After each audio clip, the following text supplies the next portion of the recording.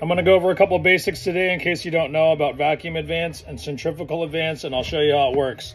Your rotor flies around and gives sparks out to these. It's hooked to this plate right here, and there's your electrode that goes to the spark plugs.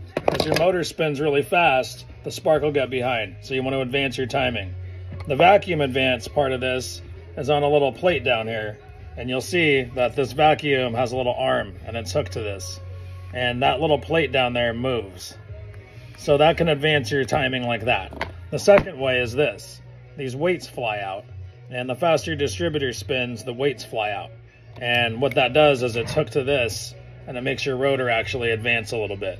So what both of those do is the engine starts increasing in RPM and spinning really fast.